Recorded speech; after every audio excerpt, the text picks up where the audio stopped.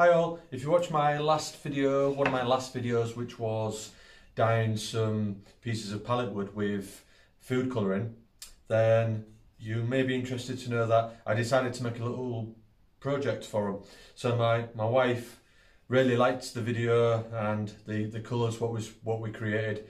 So she asked if I could do a piece of wall art for the landing to remove my picture of poppies that I've got up there, which she says is grannified.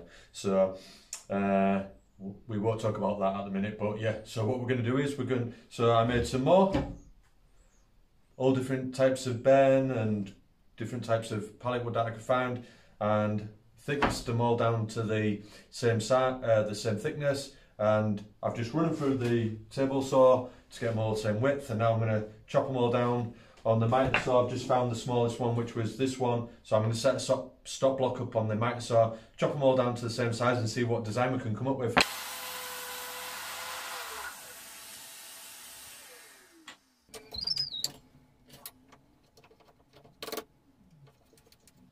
So I got there in the end, so now I'm just going to make a first cut on this first piece, which was the smallest one.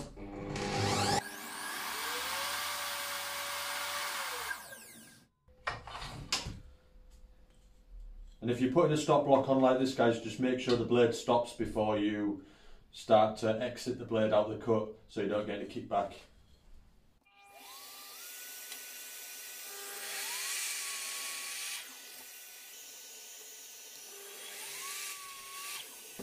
Guys, I cut this with the track saw 22 inches by 22 inches, so thereabouts, just a piece of 12mm pine ply. We've got our little pieces cut. Just going to give this a really quick rub down. So I'm just going to find the centre. So it should be pencil.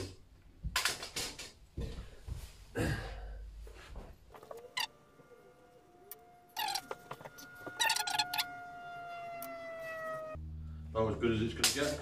Right, so 12 inches a foot. Oh no, been daft again. It's 22 in it, so that's 11. Man's got quick math skills. Not. Right, there you go. So 22 inches, so that's 11.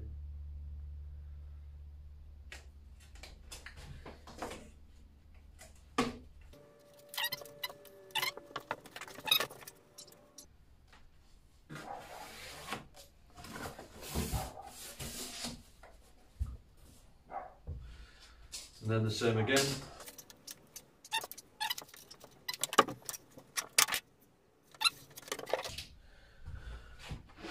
So we've got the centre and we've divided it into 4 squares. I'm not quite sure why yet, but I just know that that's going to be helpful. Right, experimentation time. So I'll just play with this for 5 minutes, guys, have a little shuffle around, see what I can come up with. If I see anything cool, then I'll get you guys back down to have a look at it, and then we'll start assembling.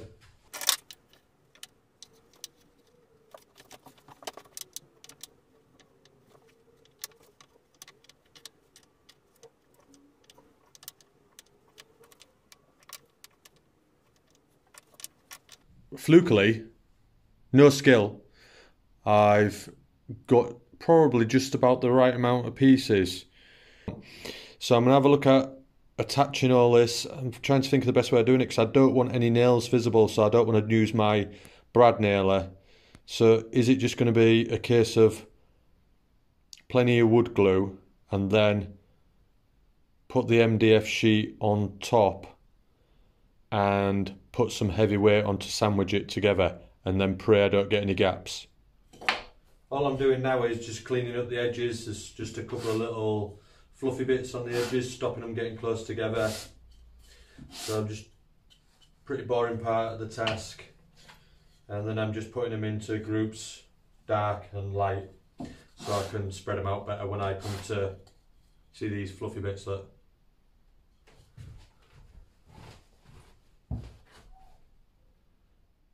they just stop the connection coming together really nicely, so just give them a little rub.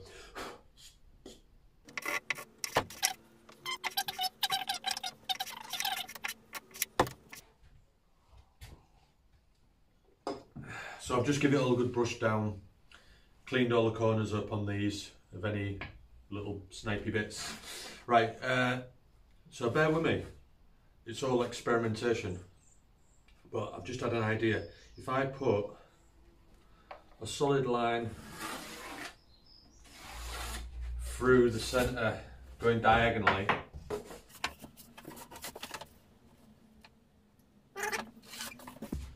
ooh, what we got here? God save our gracious Queen.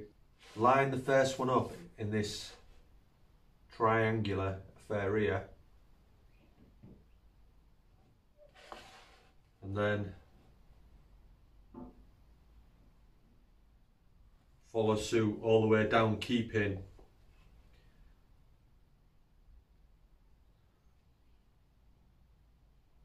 to this line.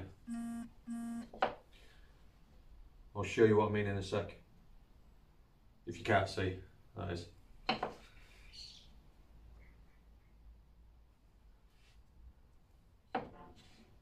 I've followed that first diagonal line, going that way, and then I followed the vertical line here. See how that works out.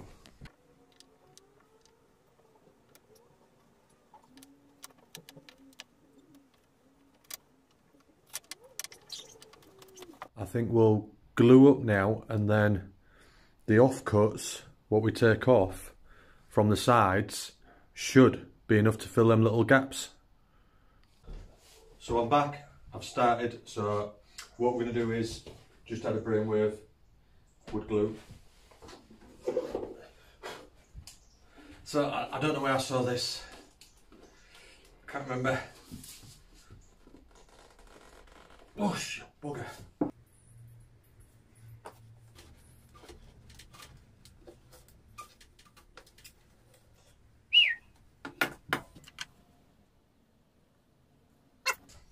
Wood glue, table salt,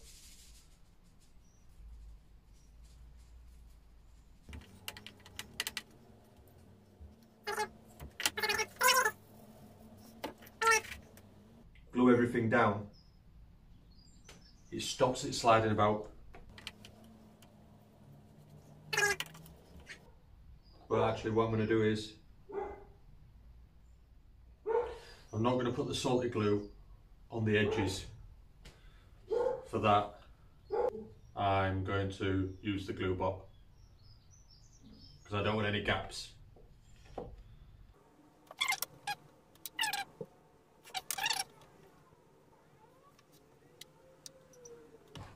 So I've just brought you back in again, guys, just for a bit more of a close-up of how I'm doing it.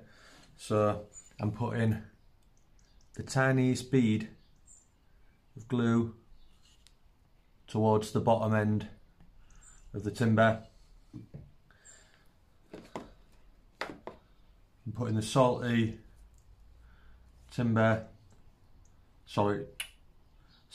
glue straight onto the plywood, and then just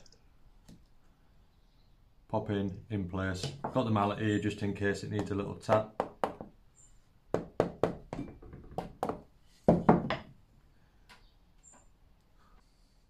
And then wet wipes are great for if you get a bit of glue on something. Little wet wipe. And there you go. And then continue.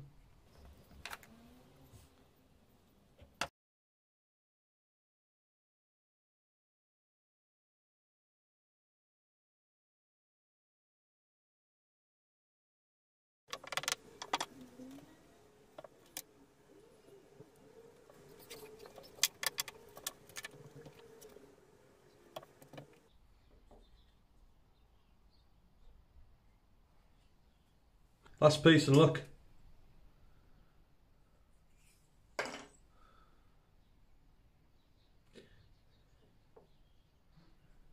That's it. So I'm unsure whether I'm going to trim it down with a track saw just to get rid of them, or I'm going to bother with all the tiny little offcuts at the end. Actually fill in them little triangles. I'll probably just cut with the track saw, I reckon. So I'm going to get some weight on that now and leave it to dry. A couple of things on. Don't want anything to move. Right guys, just to leave that now for a while. At least 2 hours, I suppose. No, I'm going to leave it overnight, no rush.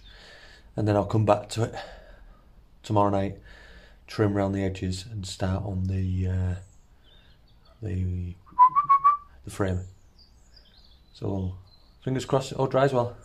I'll put the heating on for a bit to help the glue. Alright fam, how's it going? So it's tomorrow. The last time I saw you was about 3 seconds ago. Yeah, so it's tomorrow for me anyway. So I've just got back from work. It's freezing cold, dark outside, and let's have a look at this baby, how it turned out.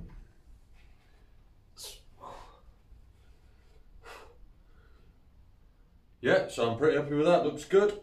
And it's moved next to now. There's a couple of tiny little gaps, but apart from that, it's really nice.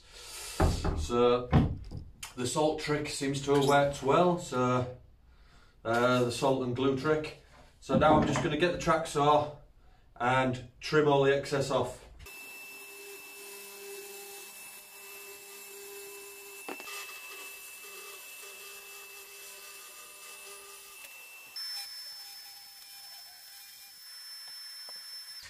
Then to finish it off, I've got this Paint Factory matte varnish, spray lacquer.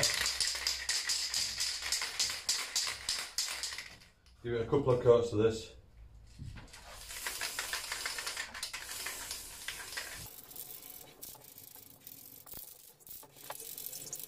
So there's the finished product guys on the wall, and my wife really likes it better than the poppy picture, so that's a bonus I suppose. I might get some tea tonight.